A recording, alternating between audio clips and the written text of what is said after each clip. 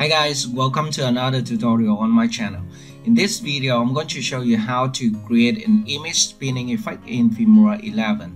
Okay, so you can do the same in Filmora 10 also, because we have an animation keyframe in Filmora 10 and in Filmora 11 also. So as you can see here, I have an image of me at the center of the screen, and it is spinning 360 degrees. And I also have a logo, my channel logo. This is my Vietnamese channel logo.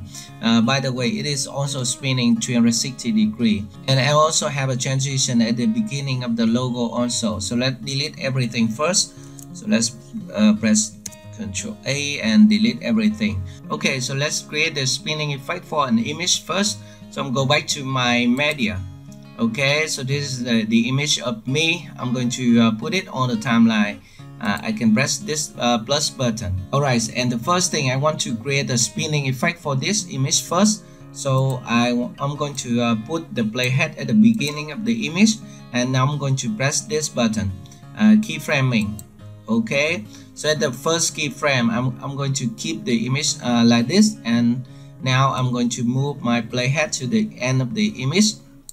Okay, and now we can type here at the rotation 360. Maybe you can type 360 for one circle, or you can type 720 for two circles. It's up to you. Okay, and then we can click OK to create another keyframe. And now we have just created a spinning effect for our image. Let's play it here. Very nice, right? And the next thing, if I want to create a circle image instead of this rectangular, all I need to do is to apply an image mask to this image. So I'm going to go back to my effect tab right here and select recommended folder. And the next thing, you need to type this word image mask. Okay, image mask. I'm going to type it again and enter to find the image mask effect in Filmora. Okay, and this is the image mask. So all I need to do is to drag and drop it directly to my image on the timeline, and now it's done. And we have to create a circle image and a spinning effect for the image. And let's play it. Very nice, right? Okay, so that is for the image, and you can do the same for the logo also.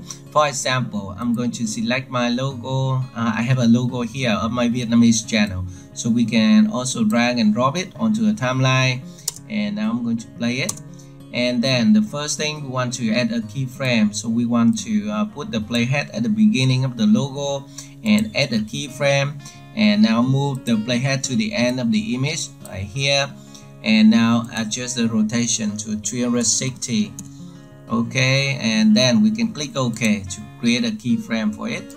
And now it is a rotation logo at the center of the screen. Very easy, right? But if you want to rotate it and move it to the corner of the screen right here, so you can adjust it at the second keyframe. For example, here I can just scale it down and move it to the corner of the screen right here. And now we have a rotation and positioning of the logo effect.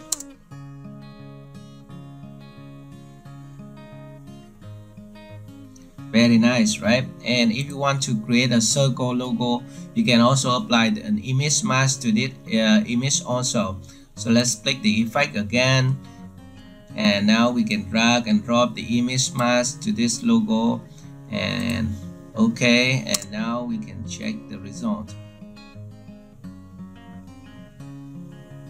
Very easy, right? So that is how to create a spinning logo with Filmora 11, and you can do the same in Filmora 10.